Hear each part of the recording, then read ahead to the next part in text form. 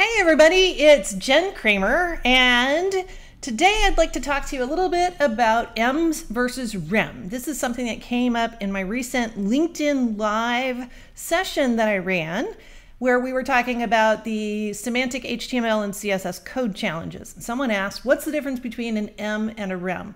So I have a great demo for this, which folds in a bunch of other CSS concepts that will be useful to you as you are working with CSS. So this is CodePen that you're looking at here, and I will give you a link to the CodePen in the description down below there on YouTube and inside of the email if you happen to be clicking on the email and watching this video from there. All right, so first of all, we'll start with this. I have very simply a div with a class of ex1 as an example one. And it's got an H1 and a P inside of it. And I have really no other styling over here. I set the font to Arial because I hate looking at Times New Roman. And right now, I could start styling this with ems and rems, but you wouldn't necessarily see a whole lot of differences here. The first thing you always ought to do is, if you're debugging your CSS, is either put a background color on it or turn on the border. Either one of those things is going to help you a lot. If you can't see it, you can't style it. So let's start with that. Let's just put in some generic styling here for my H1. And so for my H1, let's set a background color to green.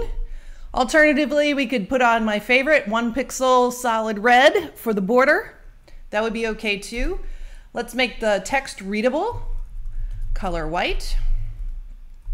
And then let's put padding of 1em. All right, so 1em of padding around that particular H1. Now let's do exactly the same thing. I'm just going to copy this and paste it again. This time I'm going to make it blue. And let's apply this to the paragraph. And so here's the interesting part of this. Check it out. See how they're both 1em, em of padding, but they don't line up. So what is going on here? Well, remember that em is a relative unit of measure.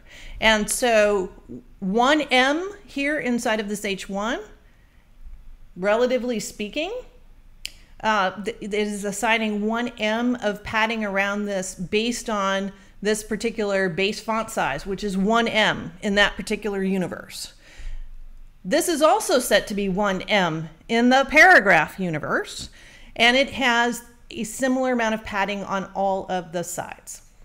So it's done exactly what you told it to do. It's looking at a very relative unit of measure, and it's assigning it accordingly. So if you look at it, proportionately speaking, the space is the same around each of those sets of text. One is just a lot larger than the other one.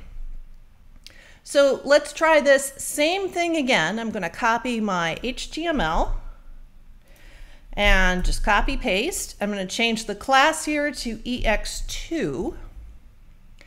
Now I'm going to copy my CSS that I just wrote here for the first batch of stuff and paste it in again, and this time I'm going to change it to ex2 H1 and the ex2 paragraph, okay, just like that.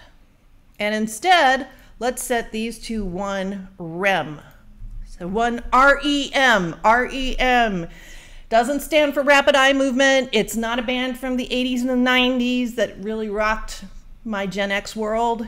It is, in fact, root relative ems. So what does that mean? It means it goes back and looks at the value of what 1em is at the HTML tag that starts your document. You don't see that HTML tag here inside of CodePen, but it is, in fact, there. So if we go back and we look at what this 1em was defined as at the HTML tag, usually it's defined at 16 pixels is 1em. And so here, when we take a look at this in the display, you'll see that now, in fact, everything lines up exactly as you expected by using rem instead. And so it looks like, proportionately speaking, there's slightly less padding around this H1 than there is around the paragraph, but it still looks good because now everything is all lined up. Which one should you be using on your site? It depends.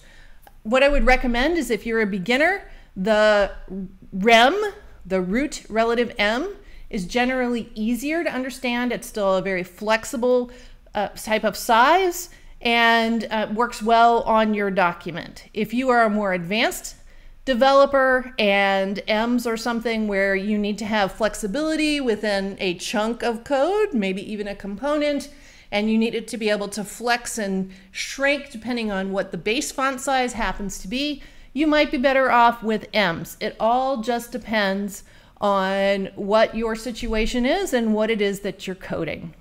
Thanks so much for watching. Bye.